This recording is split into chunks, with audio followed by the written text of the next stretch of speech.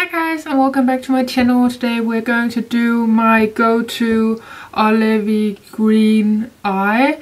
So this is kind of a panning look that I'm doing because I am panning an olive green eyeshadow in my Single Ladies and my Man Matte. So I thought I was going to show you guys how I am using it and how I love using it.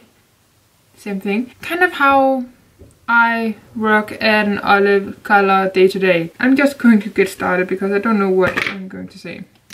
I'm a mess. I'm sorry. So to start out with, I am going in with my Morphe 35OM palette because that is what I am panning in the Single Ladies and my Man Matte. I am going in with a fluffy brush and then I am starting out with a kind of transition shade. Take that shade right there. Can you see? And here, just going in with that crease color slightly. And this is just to help the crease shade so it doesn't seem that harsh when we put a darker color in there. Some people like to start out with the darker shade, so the crease color, and then blend it out with this kind of color. I don't do that all the time. Sometimes I do. Depends on the look. Yeah, then I'm going in with a little bit more orangey color. And that is this color right there.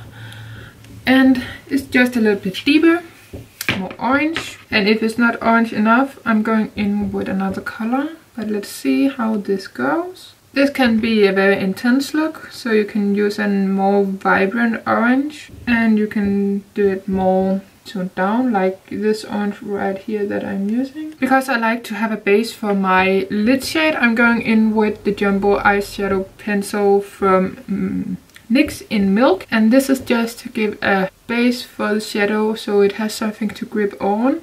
Sometimes you don't really need it because eyeshadows are very creamy and pigmented, but I find some kind of base really good. And because this is white, it will just make the eyelid shade pop. The color at least. And I'm just putting this on the mobile lid and then I'm kind of blending it out. Then we have the star of the show. It is this olive green right there. It is from colored Raine, but of course you can just use whatever you want to. I don't really have an olive green in my collection or in my palettes that are this color. I'm going in with a flat concealer brush actually. I find this to be packing on the shadow really nice. Sometimes I really like to use my finger as well. So it is good to use a brush if you don't want to use your fingers. I really like an olive green instead of just a green because it's more toned down. And I just in general really like to pair green with orange because I think they complement each other really good. I do really like green and purple together as well. They look really nice. But my favorite is definitely orange and green. That is why I am doing that today. And because I do feel like we lost some of the orange in the crease, I'm taking my fluffy brush again and dipping into the crease color.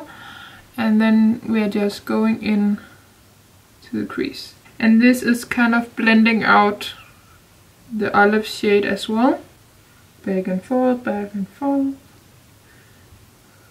That's the best way to blend.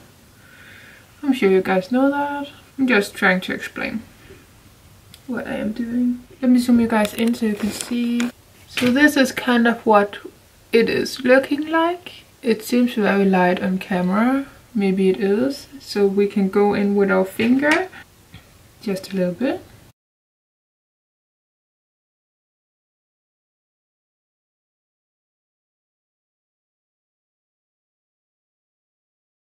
For some reason my camera didn't tell me that I was running low on space. So, as I was trying to say, this crease is very light. So if you want a crease that are more intense and more orange, I would go in with Morocco from Makeup Geek or just in the 35O palette.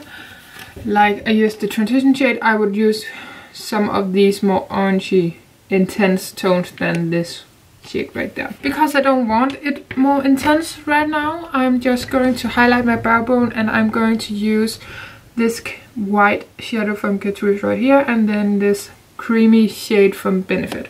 And let's just do that real quick. Here with the Benefit shadow, it is a satin cream shade, and then the white on the brow bone to highlight. And then we are going in with an eyeliner, and I'm just taking the brown one from Rimmel that I'm panning.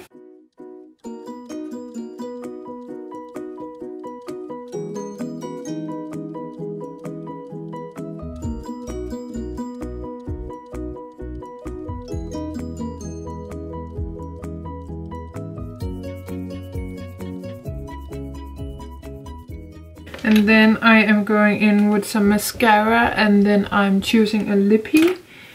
And I might go for a peach today because it would match my crease color a little bit. So let me just do my lips and mascara off camera, and then I will be right back. And my inner corner highlight is going to be the highlighter that I have on today, which I love, and that is my Franken highlighter from my 19 in 19.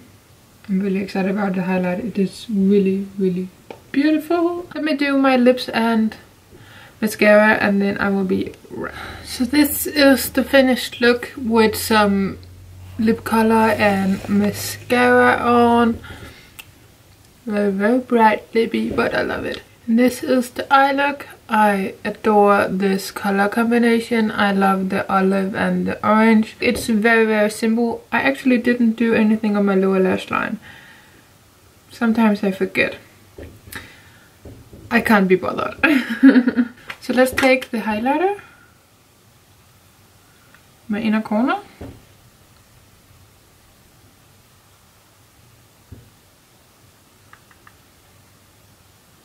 You can never have too much highlight. That was everything for this video. I hope you guys enjoyed, and if you did, please give it a like, subscribe down below to see more of these kind of videos. And I have a few panning looks in mind that I want to share with you guys. So if you want to see those, please let me know down below. Otherwise, I do a lot of palette bingos and empties and pretty pans on my channel, and 2 weeks 1 palette. And I'm really excited because I am going to update you soon on my Panda palette, which is the Single Ladies on My Matte project. I have considered restarting a Panda palette 2019 because I quit. So I have considered restarting it, but let me know if you want to see that. I have considered it because I really want to finish up some shadows, and I am not in the Single Ladies on My Matte.